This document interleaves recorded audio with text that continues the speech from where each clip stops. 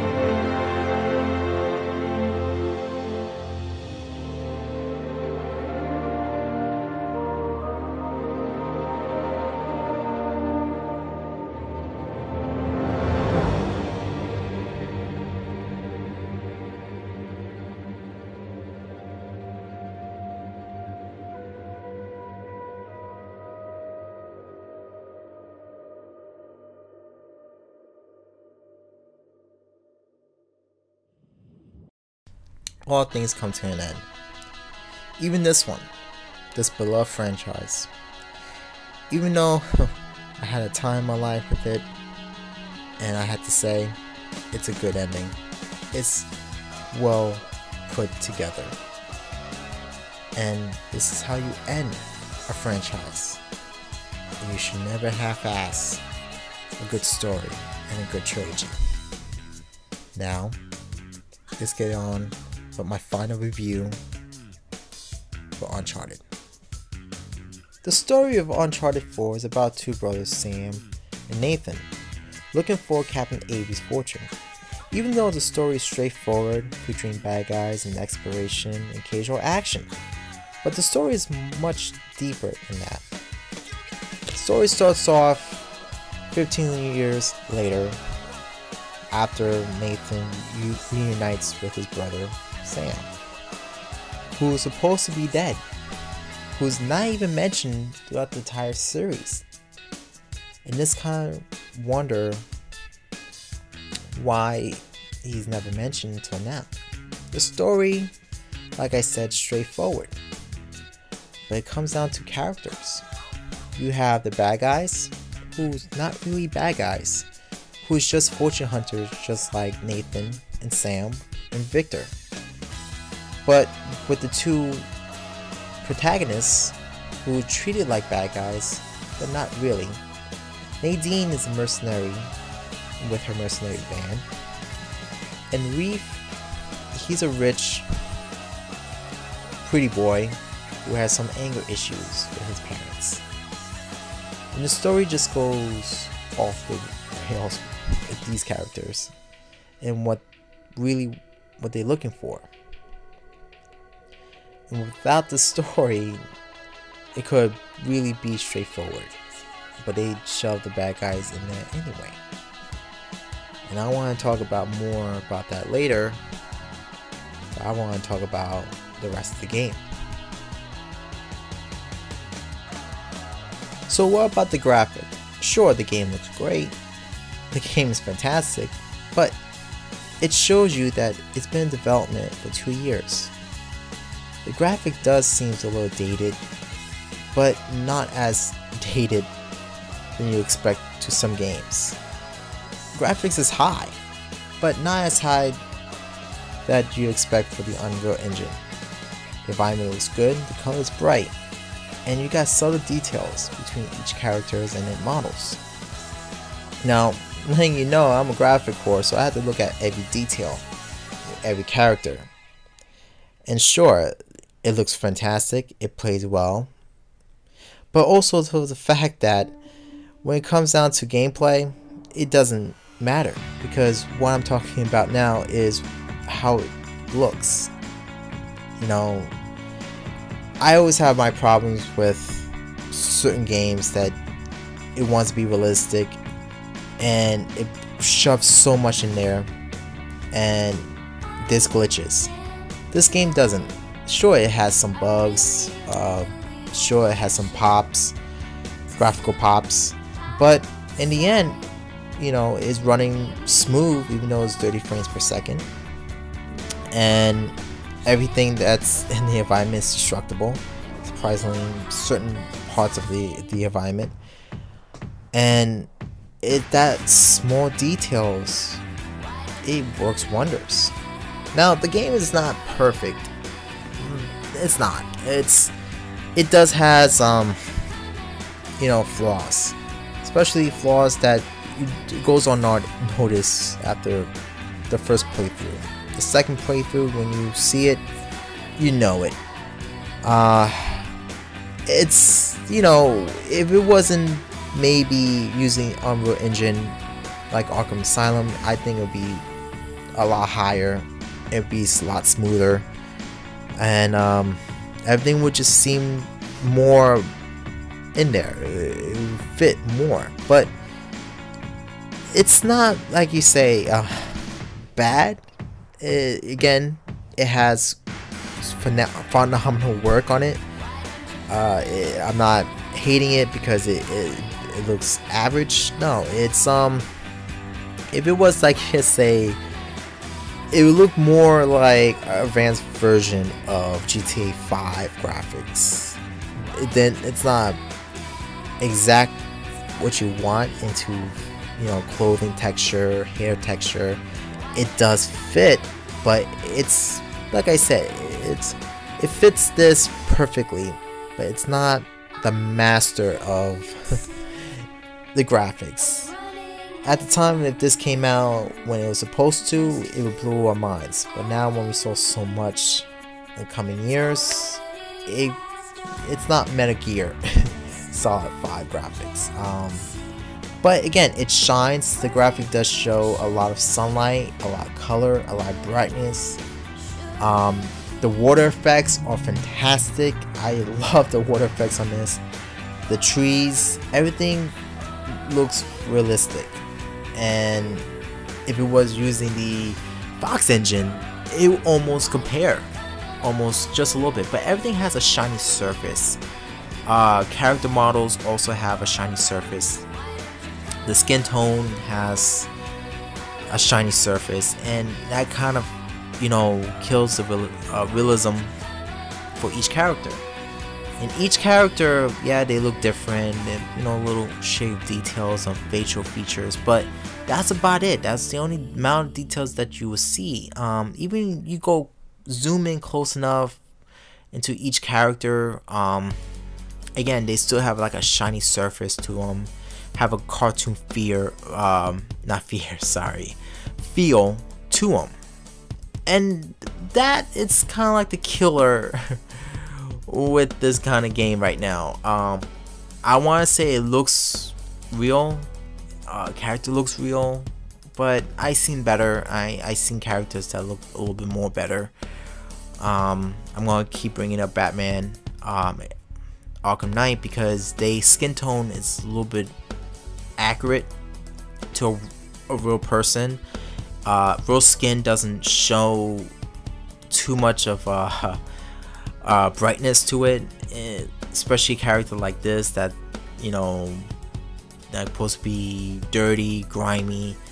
You know, even the bad guys, you know, they all look the same. They're all clean cut, very clean animations. Yeah, sure, the animation's fantastic, but that's what I'm trying to say, is that when you see Arkham Knight, you see these details with each character. Very scary skin tone, very scary shading, wrinkles, hair. That's what the power of Unreal will use. Yes, this game has a very powerful engine running it, but it's not 60 frames. But I guess that the character models kind of like has to suffer for movement and all the other factors in the game, but we talk about that one later. So what I really want to talk about is the gameplay. And it's fun. I love shooting, I love jumping, I love climbing, but there's a lot of it's very repetitive, especially the climbing part. And you're gonna do a lot of climbing in this game, and there's a very little bit of shooting. And don't get me wrong, if you're a fan, you understand that it's a difference between 2 and 3. It feels more like 1 because there's a lot of climbing, there's a lot of heights, and you're gonna do a lot more of that. But the shooting mechanic, it works pretty well. Thank God they fixed it. They fixed the crap out of it. Now, the gameplay does slow down because it wants to catch your breath. It doesn't want to end up like Part 3. That it just too many action sets. This one, you're gonna take your time on it. So even the shooting mechanics is gonna take your time. It works well. It's responsive. They do a new lock-on system, so it's easier for you. It's a hit and miss, and you're gonna do a lot of running. There's very small sets between big actions. You know, you're gonna have your typical Uncharted moment, and then you're gonna have your new moment, like the Last of Us moment, a quiet, peaceful, you know, relaxing segments to catch your breath. But the AIs are crap. Oh my god, they're like marksmen up in here. They are definitely have some kind of grudge. When they shoot you, they are not holding back. And plus the fighting, this is what I'm going to talk about. The fighting is the last part I want to talk about, is that the fighting is not great. It's like a afterthought, kind of like a push square a bunch of times until you hit. They took out the dodge button, they took out the counter button. So the only way you could counter is the character is facing, is getting grabbed, and then you do a counter. So they took that one out, so you focus more aggressive type. That's what I didn't like. So the fighting is really limited. It focuses more on gunplay than fisticuffs. And then one new feature that I really hated, that I wish they fixed it when I saw in E3, the magical rope. They have the magical rope that I swear to God that I don't know who thought of it, that okay, when you use a grappling hook, a realistic one, okay, they did this on Part 2 and Part 3, they don't rewind itself. Okay, they don't rewind itself, they don't magically go to your gun belt. Okay, and some reason it does that. It takes me out of the moment sometimes. It's like, okay, you know, this is a magical rope. Realistically, it won't even work like that. But that's a little bit nitpicking. And that's it. I didn't care about much of everything else because it worked fine. The driving a little bit, it needs work. It's not terrible, but it does. The first time you play it, the first driving segment you play as in a Jeep, it feels loose. It feels way too loose. It just doesn't fit what it wants to do, especially the chasing segments. It's very loose and it slips and slides, and they could work on that a little bit better. It reminds me of the same nightmare I had with the first game with the jet skis. It's unbearably complicated driving that goddamn Jeep. But I like the physics though with the Jeep though. It's pretty cool to wrench. It's fantastic. But everything else, what the fuck? What's wrong with this Jeep? It works better than the second time you play it. The first time you play it, it's trash. But the gameplay, it works really well. It fits. It's finally what the problems were on part 3, part 1. Part 2, yeah, part 2 had a great shooting mechanic, but this one has more climbing, and I don't like climbing so much. So, but it does work well. It does work well. So we have there's a little bit of nitpicking there, here and there. The AI needs work. It always does. The AI always needs work. But hey, it's an Uncharted game, so it has kind of like that nostalgia feel. So you can't really blame too much about, the action when you focus so much on finding things and looking for things, and occasionally here and there. So the gameplay wise, the movement wise, we're spot on, and that's what it wants to be. It's spot on, and that's a point. That's a good point. So with all that, you could work on something more. You could work on tweaking the camera a little bit. You could do that. You could also tweak the controls a little bit. You can do that. It's a little floaty. Gameplay is a little floaty. It does have some moments. It does has a part that you would die a lot moment. They took away the hit points that when you're climbing, you know how the first game had that when you had to climb, there's a yellow bar knowing that you have to climb. They took that out to make it more realistic, so you see like grapple holes that's brown and matches the background. So, and plus the climbing doesn't work as well that part 2 and part 3 did. I think part 3 was a little weaker. I think part 2 had a stronger climbing. This one, it's a little freeform. It's a little weak. It's not terribly bad, but when you're in a rush, it gets to frustration. But it's not bad. It's not a bad climbing mechanic. It works some problems, but it has some problems. So you got the yin and yang in that department, but you do a lot of it. Especially the new mechanics, that's sliding. You do a lot of sliding in this one too. It's just why I want to slide so much. It's a lot of cliffs that I'm sliding on. Just way too much. Way too much. And yeah, and then you got the button prompts. Pressing square 100 times, it gets repetitive 100 times. It does get repetitive. I said this before.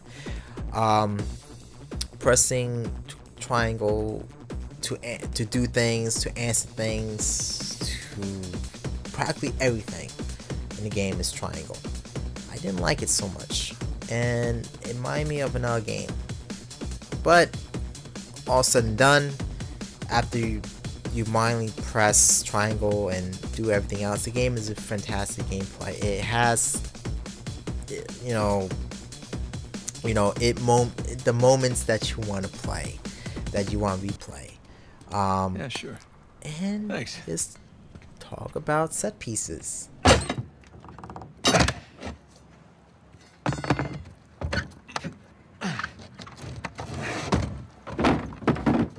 Wow. Look at that. We struck copper. Well, you'd be surprised how much this stuff is worth. Client's paying good money for the full recovery. Sure you don't want to just melt it down, make some pennies? Come on, let's go celebrate. First round's on me. Bar hopping with you guys? No. Not unless there's hazard pay. If it's all the same to you, I think I'm just gonna do the paperwork and get home and crash. A rain check, though? All right, suit yourself. Hey, good work today. Thanks.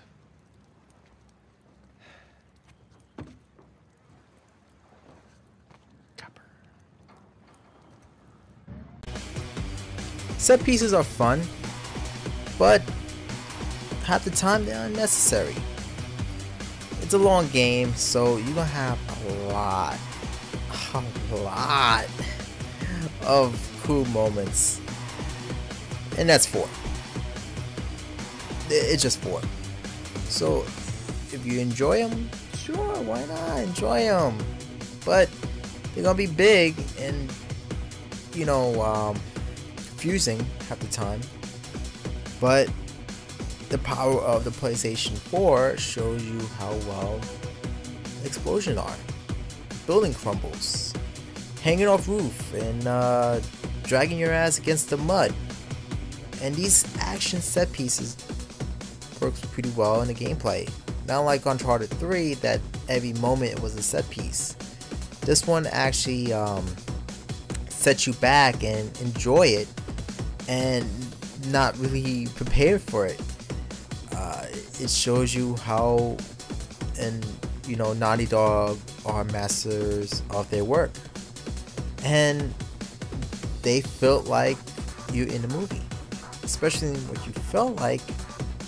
You know, you want to do it again, but it always changes. It's the set piece is not the same thing. There's a few moments that I can't remember, but they were pretty big and they were very memorable. And that's what I kind of like about Uncharted. They have memorable moments that you just keep playing and playing and like what spots that you want to play in, and they give you that option. And these set pieces are incredible. I mean, breathtaking, incredible, awesome, incredible. I mean, loss of words. That these set pieces are a high point for these games, for this game especially, and especially the parts I'm talking about next is heartwarming.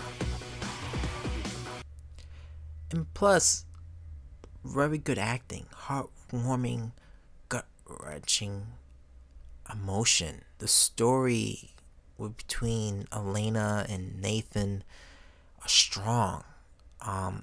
There's just a few things that you could watch and realize that it's not just a game that you're into, it's more. Especially scenes like this. And it's tough. It's a heartwarming, magical ride. I want to show you a clip that the acting for over 10 years, it's well made. Just take a look. Looks like. Really? Because what it looks like is that you're searching for Henry Avery's buried treasure.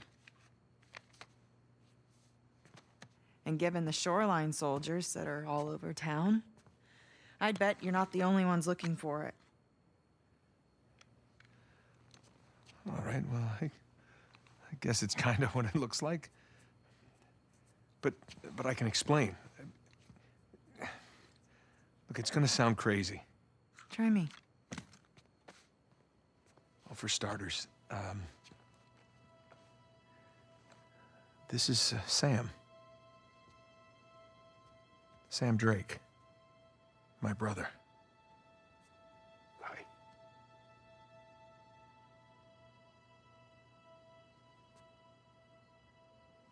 I'm sorry. I thought he had died in a Panamanian jail, but I was obviously very wrong. He's been stuck in there for 15 years, and it's because of me. And the guy who broke him out wants a lot of money, and the only way we can pay off the debt is Avery's treasure. But that's the good news. We found it. It's on an island just off the coast. Okay, just stop. Was there ever a Malaysia job?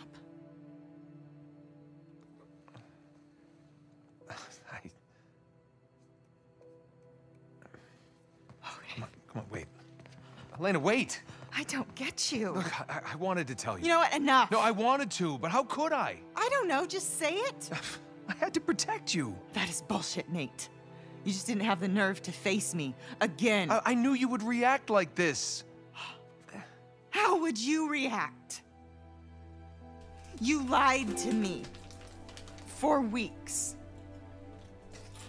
If you were killed, I wouldn't have even known about it. And now you have a brother. Who are you? Come on.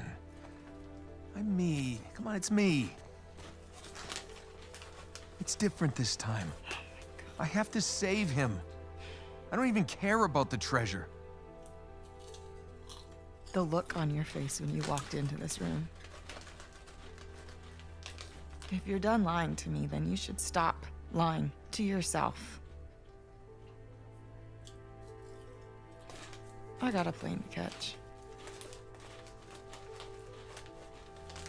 You do what you have to do.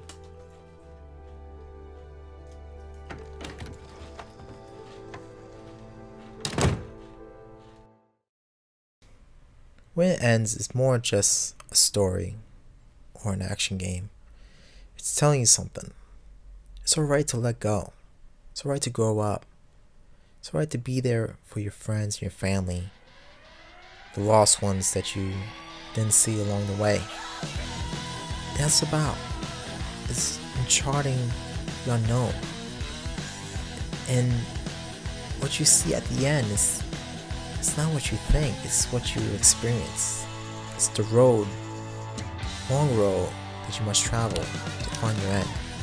Even though this is my end and my story, even though my last video all comes through the end. This is John the Average Gamer, and I'll catch you guys next time. Just how far we've come. Huh? Sic Parvis Magna.